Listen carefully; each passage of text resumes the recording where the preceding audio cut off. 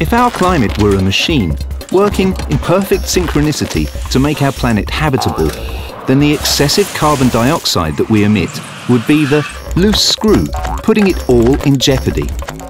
But what does that mean? The climate is so complex.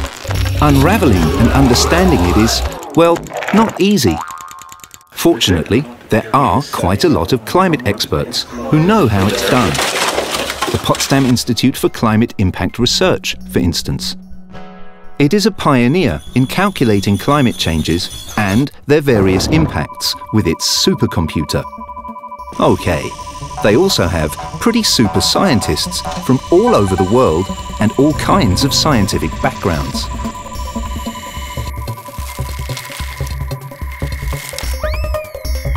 Their interdisciplinary insights provide all of us with sound information.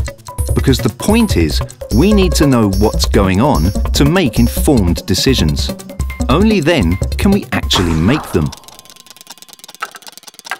The Potsdam Institute for Climate Impact Research analyses how much we have loaded the dice of our climate. Global warming is messing with our planet's ice masses, making sea levels rise, and increasing the probabilities of extreme weather events. That means heavier rainfalls, as well as more severe heat waves. Now that is bad weather. These conditions can put harvests at risk, and if unabated, might not only destabilise economies, but also drive social inequalities.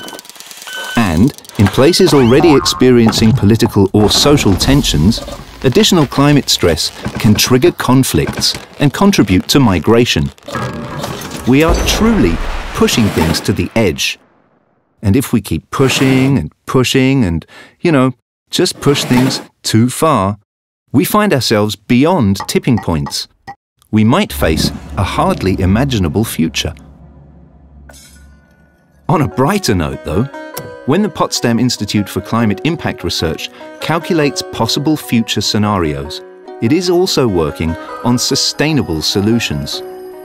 And because people have actually listened to the many climate experts worldwide, historic milestones like the Paris Climate Agreement have been put in place. Based on scientific insights, countries all over the world agreed to work on keeping global warming to well below 2 degrees. That's pretty cool.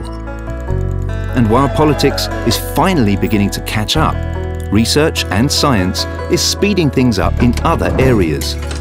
Think economy and finance. We could divest money and move towards and beyond clean technology solutions.